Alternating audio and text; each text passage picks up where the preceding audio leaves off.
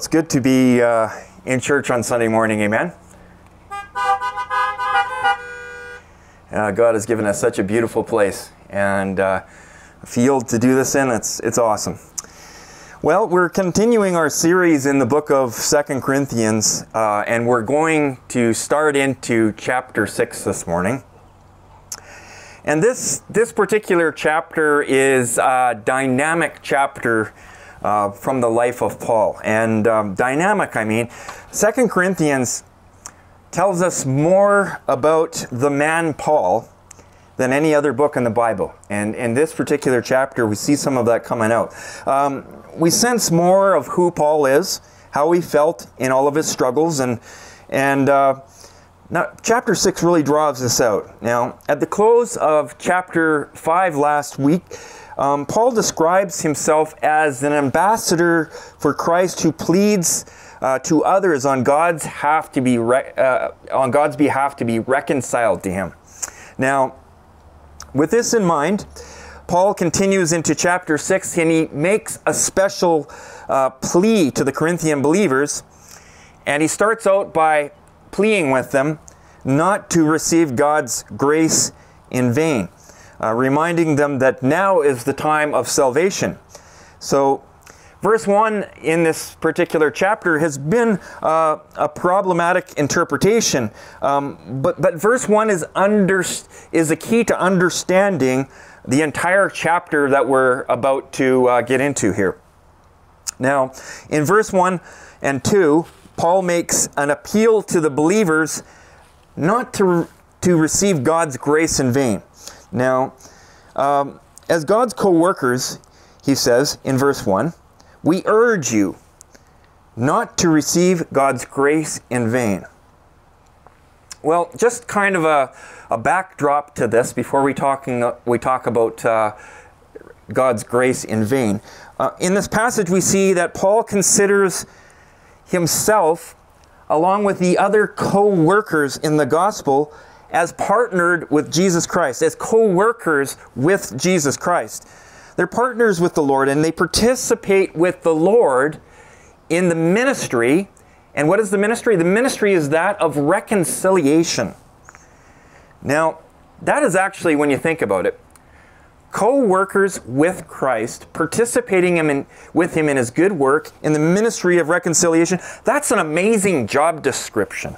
It's amazing to think that the eternal God has called little people like us into partnership with him in his good work in this world is nothing short of amazing. And Paul was amazed by it too. And God could have done it another way. He could have done it all himself. But just as a good father trains his child for the good of the child, God trains us by letting us participate with him in his work. Now, as a dad, you know, when my kids were little, I get them to help me with different things. And one of the tasks that I've got my kids to help me with when they're small was to walk with the lawnmower. Now, you've probably had the opportunity, if you've been a parent, to do this, and maybe you've done it too. You'd have them kind of walk with you, and you'd have your hands on the lawnmower handle, and they'd walk with you, and they'd put their hands lower down on the handle, and they'd kind of toddle along with you, right? You have to be very slow, methodical, and careful. You'd go a lot slower than if you did it yourself, right? For the sake of pure efficiency, it doesn't make sense for me to have my child pushing the mower with me. But I want to train my child, and I want to teach him. And the best way to train and to teach a child is to have them participate with you. Now, God trains us, I believe, by letting us participate with him in his good work. And it's good for us to understand that God didn't need Paul, and he didn't need us to fulfill this role. He could have done it a different way and done it himself, but he does this for the sake of love. Co-workers with the Lord. God's best for us, you see, is never just a life of sitting back in comfort, ease, and indulgent activities. God loves us, and He wants us to experience the joy of seeing and partaking in the fruit of His labor. And what is this? It's like that child, you know, he's not doing a whole lot in pushing the lawnmower. He's there and he's giving what he has, but he couldn't do it himself, could he? A small child could never do that himself. So God wants us to participate in the fruit of His labor. And what is the labor of Christ in this time? Is it not the ministry of Christ? Is it not the granting of sight to the blind? The healing of the brokenhearted? The proclamation of freedom to captives and release from darkness for the prisoners? Isn't this why Christ was in the Jordan River and the Holy Spirit lighted on Him like a dove? And He walked as an example of living life anointed by the Spirit of God? This is the ministry of reconciliation that Jesus came to the earth to perform. He came to reconcile what was estranged from God, to bring what was broken and make it new. This ministry of reconciliation that changed and set free Paul by the power of the Holy Spirit is what he is now a co-worker with the Lord in. With such a great calling by God's grace towards us as His children. You see, it's all by grace. It's not something we earn. This isn't something we can work up. Paul urges the believers in his writings not to receive the grace of God in vain. Now, what does the apostle mean when he says this? The very cautioning word not to take God's grace in vain means that it must be possible to take it in vain, because this letter is written to the Christians. Paul here, in the context of what is being said, he's not speaking about the Corinthian believers falling from grace. That's not what he's talking about. He's speaking of the possibility that the believers might take the grace of God for granted, and that this might cause them to be stunted in their growth and maturation in their spiritual lives, and they would not correspondingly have the impact that He desires them to have in working with Him in His good work of reconciliation.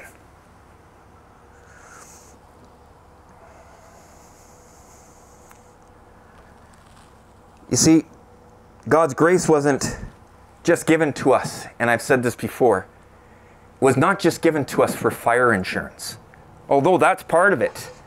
Like when you receive the grace of God, you receive forgiveness of sins and eternal life in Him, and that means the forgiveness of sins and the cleansing of the heart, so that your gift in eternity is life with Him forever rather than going to the lake of fire.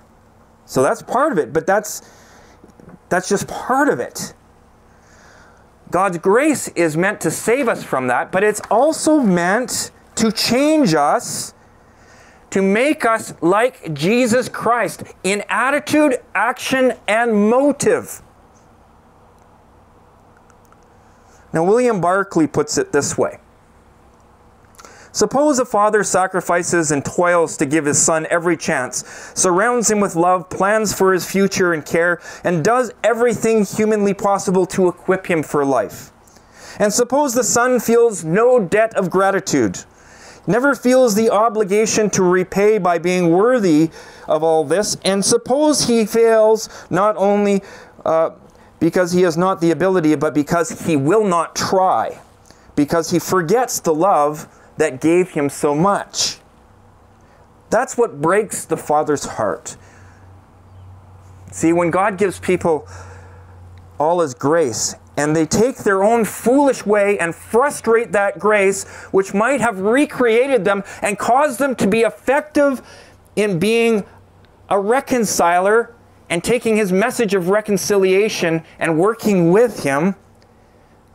When they frustrate it, rather than treating the grace of God for what it was intended to do, to change the heart and life, the grace of God becomes almost like a license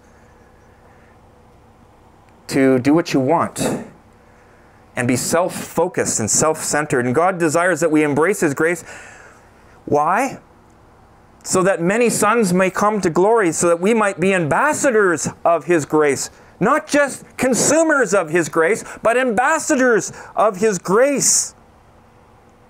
And grace isn't given, I want to make this very plain, because of any of our works, past, present, or future. Yet it's given to us to encourage us to work. Not to say that work is unnecessary. That's not what it's saying. It's saying that you can't be saved by works, but grace given to us encourages us to participate with God in his good work. It drives us to it out of the right motivation, out of the motivation of love. It gives God joy to have us work with him in his ministry of reconciliation. And this is the desire for all of his children. There's no sideshow here. There's no bench warmers in the kingdom of God. Everybody has a ministry that God has called them to participate with him in, that is flowing into that ministry of reconciliation that God desires, bringing many sons and daughters to glory. So this is why in verse 2 he says, "In the time of my favor I heard you, and in the day of salvation I helped you. I tell you, now is the time of God's favor. Now is the day of salvation." Very interesting quote of Scripture. This is exciting to me. I'm going to get into something that really makes me jump up and down inside. This quotation that I just read here is an interesting choice of Old Testament Scripture quoted from Isaiah chapter 49, verse 8. What's really exciting is mining the context of this verse and why it fits so well with what Paul is trying to say here. When you go into Isaiah 49 and you read the first part of the chapter, you find an exciting and profound prophecy about the purpose, life, and ministry of our Lord Jesus Christ more than 700 years before his arrival. And I would like to read with you a couple of those verses in context, to put this in context ahead of the passage that was quoted here in 2 Corinthians from Isaiah 49:8. So let's look at Isaiah chapter 49, and let's just look at the first 3 verses and what it says here. "Listen to me, you islands. Hear this, you distant nations. Before I was born, the Lord called me. From my mother's womb, he has spoken my name. He has made my mouth like a sharpened sword. In the shadow of his hand he hid me. He made me into a polished arrow and concealed me in his quiver. He said to me, 'You are my servant Israel, in whom I will display my splendor.'" What a description of the Messiah. What a description of the Savior, our Lord Jesus Christ. Doesn't it just resonate the glory of Jesus that's been revealed to us in these last times? Predicted 700 years before the arrival of Jesus. If you move down to verses 6 and 7, Isaiah continues saying, he says, "Is it too small a thing for you to be my servant, to restore the tribes of Jacob and bring those back those of Israel I have kept? I will also make you a light for the Gentiles, that my salvation may reach to the ends of the earth." This is what the Lord, the Redeemer, and the Holy One of Israel says to him who is despised and abhorred by the nations, to the servant of rulers.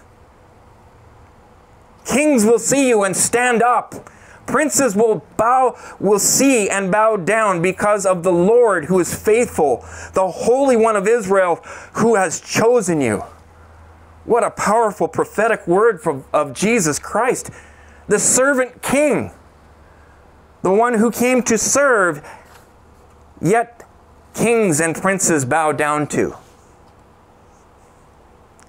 The Holy One.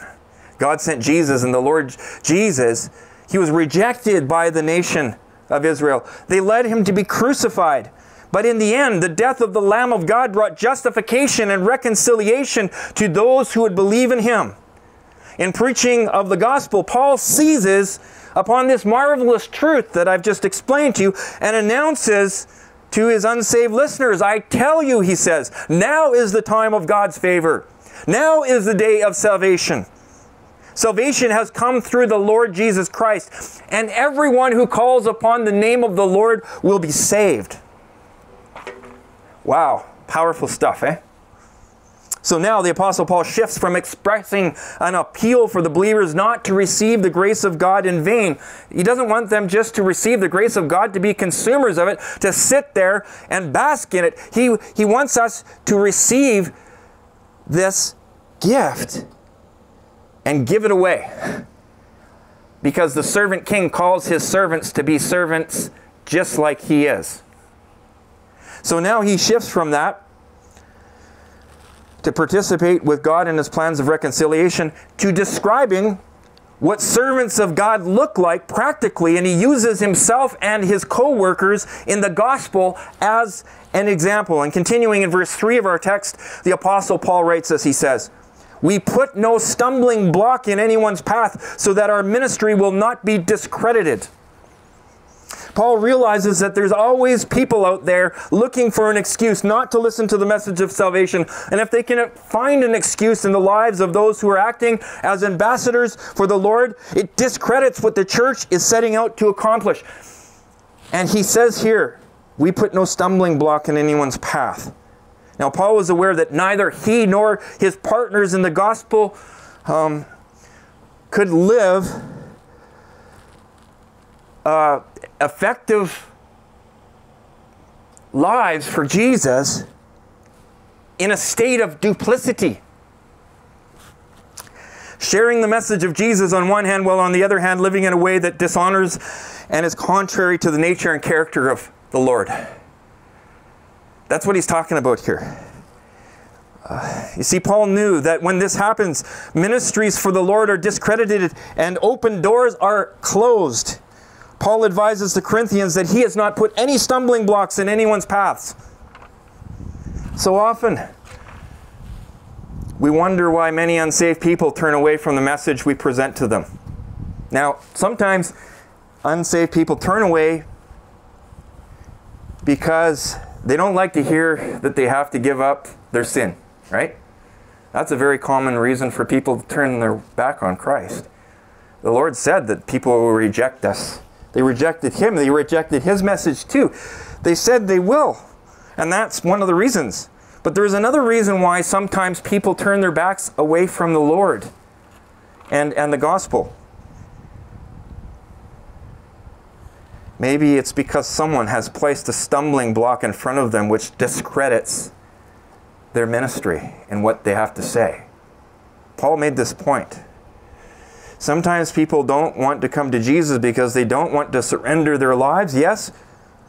But as an ambassador for God, it is possible for us to place stumbling blocks in people's paths and resultingly discredit their ministry for God. Even though the ministry for God is powerful, there is a discrediting that takes place. Ecclesiastes 10 verse 1 says this, as dead flies give perfume a bad smell, so a little folly outweighs wisdom and honor.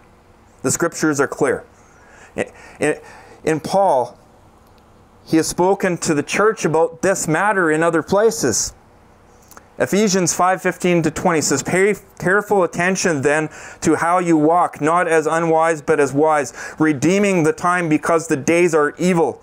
Therefore do not be foolish, but understand what the Lord's will is. Do not get drunk on wine, which leads to reckless indiscretion.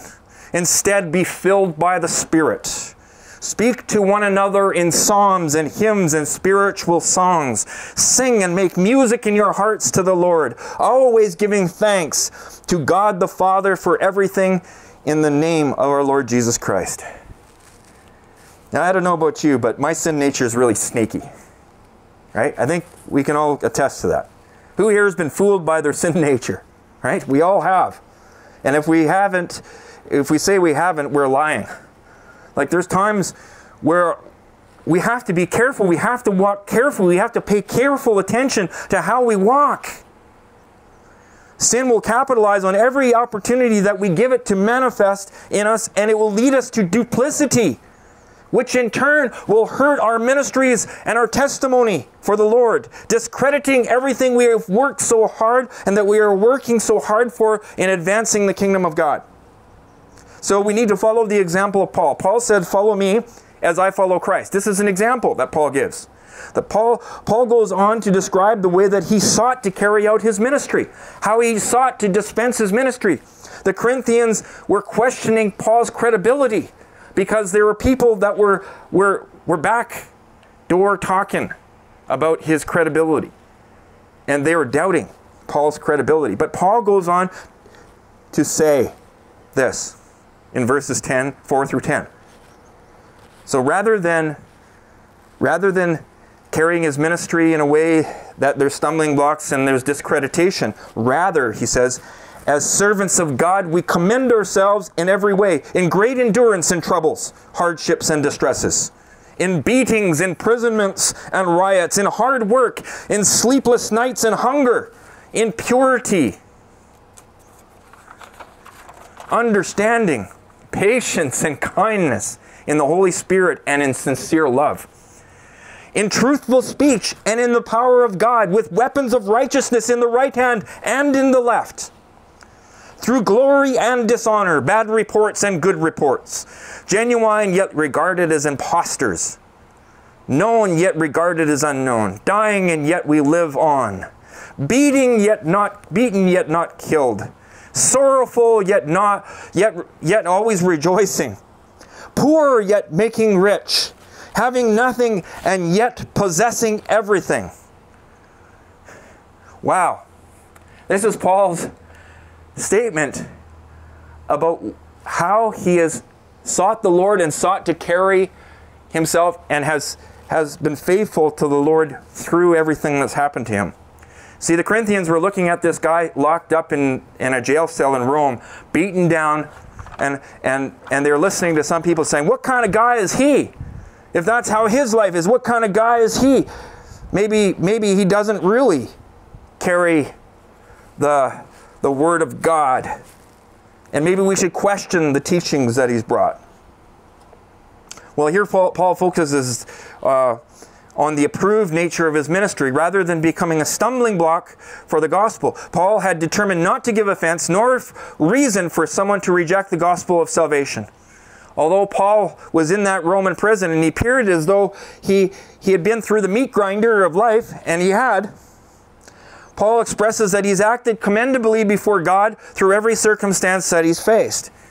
Now, God called Paul to be the apostle to the Gentiles, and he called Paul to be exemplary in his behavior, and Paul said, follow me as I follow Christ. This is what he's talking about here. This was expressed in his Christ-like attitude displayed when great endurance was required. There was times when he was tired and he needed endurance. And he had an attitude of Christ in the middle of the endurance. Do you think Paul did this by himself? Absolutely not. The Apostle Paul did not do this by himself. He was in partnership with the Lord, and the Spirit of God was in him and filled him and gave him the strength to be a man of endurance. Paul did not give way to his flesh and act foolishly, even though he had to go through terrible times, troubles, hardships, and distresses. He kept his attitudes, actions, and motives right before God, even when he was unjustifiably beaten by those who hated him, thrown into prison by ungodly officials. Paul didn't take the grace of God in vain, even when his stand for the gospel created a stir amongst the people, leading to riots. Remember in Ephesus when the craftsmen of the city, who were making a livelihood from creating pagan idols, remember what happened when Paul was there and he started preaching the salvation message through Christ, and people started abandoning their idolatry? What did that do to the craftsmen of the city? They got mad. They got upset. They stirred up a riot against Paul, saying, "Great is Artemis of the Ephesians," and they see, these are the things that Paul did in his ministry. He carried out his ministry in a godly way, and yet we have this thing coming against him. But he kept his attitude straight. He kept his attitude right before God. Being a minister of the gospel was sometimes hard work without much compensation. The Apostle Paul was a tent maker. He had to pay for his own way sometimes. The circumstances he had to face left him at times sleepless and hungry. Sleepless probably because he was in a place where he was not able to get comfort. I can't imagine those Roman jails were very comfortable places to be. Sleepless and hungry. Sometimes because of fasting, sometimes because of being starved by the jailers. Even though through these times, you see, Paul, he dispensed his calling from God in a way that was honorable, without complaining, without giving people a reason to doubt the power of the message that he proclaimed, the power that had that was given to him by God to change and recreate a human soul. Look at all the things that happened as a result of this great ministry of the Apostle Paul. We're preaching the message here today over 2,000 years later, right?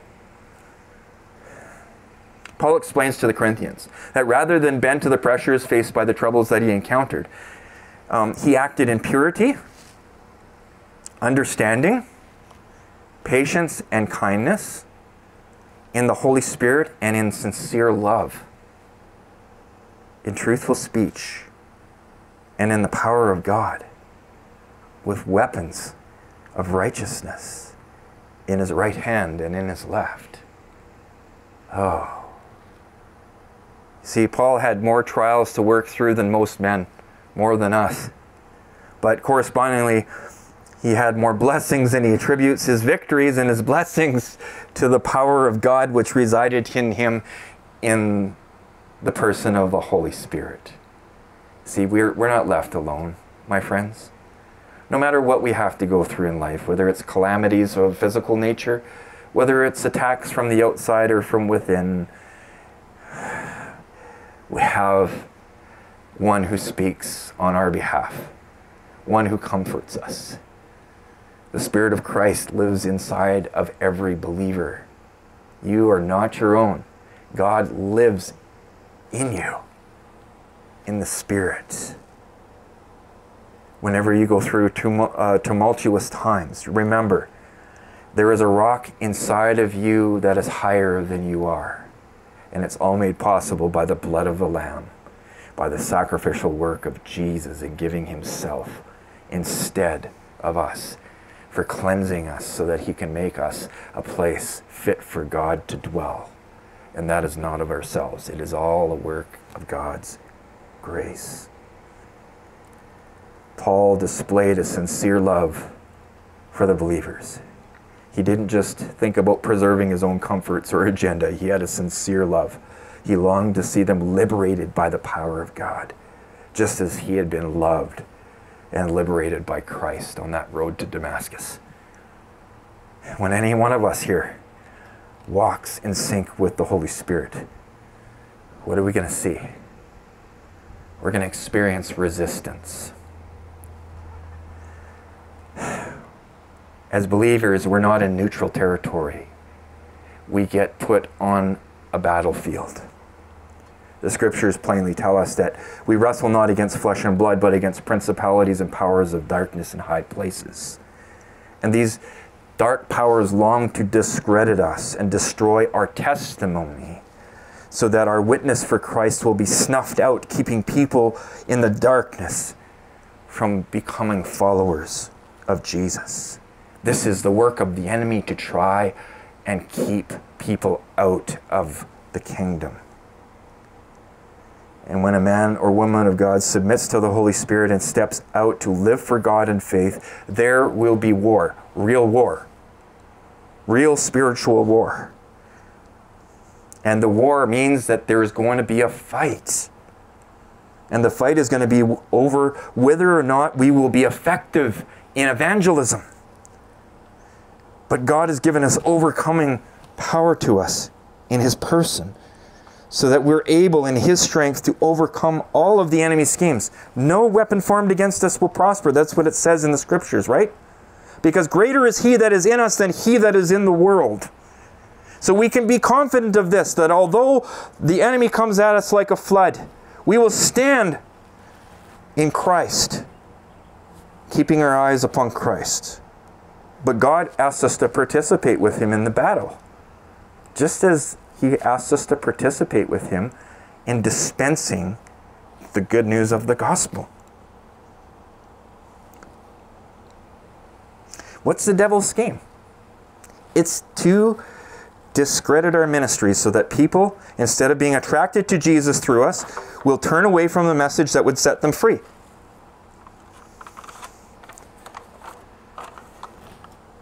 That's what happens when we allow ourselves to be careless. And we're not careful in the way that we're walking. And we become duplicit in the message that we send out to an unbelieving world.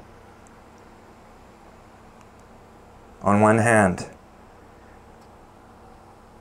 our testimony preaches joy, peace, and love. And on the other hand, if we yield to the temptations of the flesh, we present gloom, fighting, and self-preservation at other people's expense. As an example of a minister who recognizes what the fight is and what it is and how it manifests, Paul says that he wields weapons of righteousness. What are these weapons of righteousness? In both his right hand and his left, he's completely engaged in the battle, wielding weapons of righteousness. Adam Clarke, famous Bible commentator, says this. He says, the idea of on the right hand and on the left is of holding both offensive and defensive weapons. It probably has in mind both advancing and being attacked. Particularly the shield and the sword is what is in the hand, right? The shield of faith and the sword of the Spirit. The former on the left arm, the latter on the right hand. We have the doctrine of truth and the power of God as armor to protect us on every side, everywhere we go, on all occasions. God has given us this. And he says, put on the full armor of God. Take the sword in hand. Take the shield in hand. Work with me. Submit yourselves to God. Humble yourselves before the hand of God, and he will lift you up. You see, we take up our armor by humbling ourselves before God and bowing before him. You see, we all know this because we all experience it. The true disciple of Jesus Christ is going to experience the mountaintops and the valleys, as well as all the territory that is in between those places. It's a life where we do what is right. And sometimes we will receive honor, and sometimes we will be dishonored by the world when we do what is right. Times where we are understood and times when we are misunderstood. We'll inevitably be at the brunt of both good reports and bad reports. A servant of the Most High God will experience all of these things just as Jesus experienced all of these things. Paul was zealous, but it was not zeal as men under the power of their own flesh are zealous. Paul was zealous in the power of the Spirit for seeing the message of the gospel expressed effectively so that people would hear and would become believers. He fought. So how did he fight this? He fought hatred with love. He endured persecution with the praises of God on his lips. He was a warrior, but his battle cry was different than the drumbeat of the world. He didn't overcome evil with evil or the sword made by human hands. He overcame evil by wielding the sword of the Spirit and calling upon the Lord. and casting his cares upon him and bowing his knee before the Lord and taking his word in hand and saying, change my heart, O God, make it ever true. Change my heart, O God, make it be like you. You are the potter. I am the clay. Mold me and make me. This is what I pray. Change my heart, O God. Make it ever true. Change my heart, O God. May I be like you. That's the call of the warrior of Christ. That's the call to battle that Christ calls. 2 Corinthians 10, 3-5 says, though we live in the world, we do not wage war as the world does. The weapons we fight with are not the weapons of the world. On the contrary, they have divine power to demolish strongholds. We demolish arguments and every pretension that sets itself up against the knowledge of God, and we make captive every thought to make it obedient to Christ. The arguments and pretensions that raise themselves up against the knowledge of God are meant to try and discourage people from accepting the lordship of Christ. We're in the fray, my friends. We are in the battle. Indeed, Paul was a warrior of righteousness, but he marched to the orders of his Savior, who said in Matthew 5, 38-45, you have heard it said, an eye for an eye and a tooth for a tooth. But I tell you, do not resist an evil person. If anyone slaps you on the right cheek, turn to them the other cheek also. And if anyone wants to sue you and take your shirt, hand over your coat as well. If anyone forces you to go 1 mile, go with them 2 miles. Give to the one who asks you, and do not turn away from the one who wants to borrow from you. You have heard that it was said, love your neighbor and hate your enemy. But I tell you, love your enemies and pray for those who persecute you, that you may be children of your Father in heaven. He causes his shine to rise on the evil and the good, and sends rain on the righteous and on the unrighteous. Oh, powerful words of our Lord. Counter to what our flesh would have. The issue at hand in Corinth, you see, was that there were false teachers leading the people astray by their teaching. Their polished presentations had given the Corinthians teaching on what their itching ears wanted to hear. Paying attention to the teachings of these false teachers that had come in their midst created a problem in Corinth. And Paul's letters were there to address some of this. See, paying attention to these teachers created a disturbance that undermined Paul's credibility with the church. Even though he and his companions had founded the church in Corinth, and the message of the Corinthians had been that they were listening to was compelling enough to get them questioning whether Paul was a legitimate representative of the Lord. So this is what his letter was all about. Writing the portion of this letter was to assure them that despite questioning his credentials as an apostle, his ministry was intact because he was approaching it from the perspective of partnering with God in each and every circumstance. I have learned contentment, he said, in each and every circumstance, whether in hardship or in good times, right? Whether on the mountaintop, in the valley, or anywhere in between. I've learned the secret to contentment. How can we follow Christ by following the example of Paul? I think so. This is written in the Word here for our benefit, because we need the Word of God. We need the power of the Spirit. We need the example set to us in this Word. Paul had been faithful, and although he had been taken wrongly, his ministry was not discredited. Did you know that if we call upon the Lord to strengthen us and we do the right thing, even when it hurts, that our ministry will remain intact? It doesn't mean that we're always going to get a positive reception of our ministry, but our integrity, the integrity of our ministry will remain intact, and people will see the light of Christ in us. And they'll come and they'll be saved. And that's what we want. We want to be a church where people come and they see a difference in you than they see out there in the world. They need the truth that would set them free in Jesus. So Paul's desire for the Corinthians, and his desire, I think, for the church throughout the age was that they would not receive the grace of God in vain and therefore be discredited and ineffective. In this passage, Paul is expressing this so that they will open his hearts to the warnings given. Stay the course on being faithful to the message that was preached to them. The message of Jesus Christ and the apostles is the foundation of the church.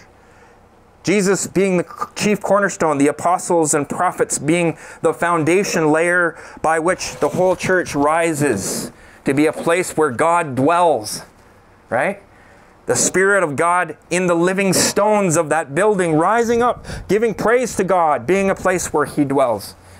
That is the lighthouse that God wants us to be.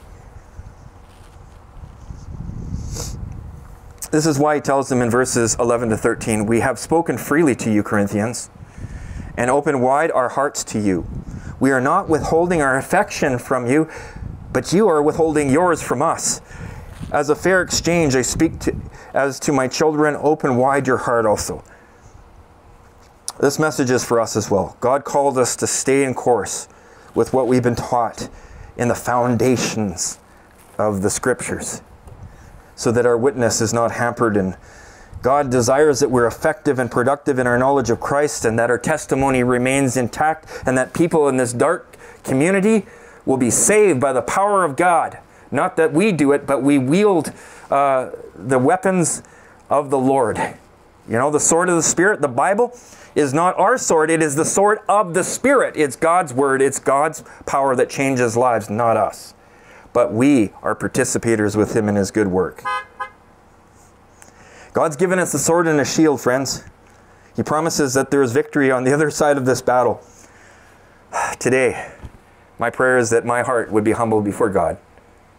That if there's anything that I need to change, that I would bow the knee of my heart to the Lordship of Christ and say, "Change my heart, O God. Make it ever true. Change my heart, O God. May I be like you." We can't do it alone, my friends. Our flesh is too powerful. But God is greater than our flesh. And God is greater than any power in this universe. Lives changed and set free by the presence of the Spirit living in us and working through us. This is our call. Amen.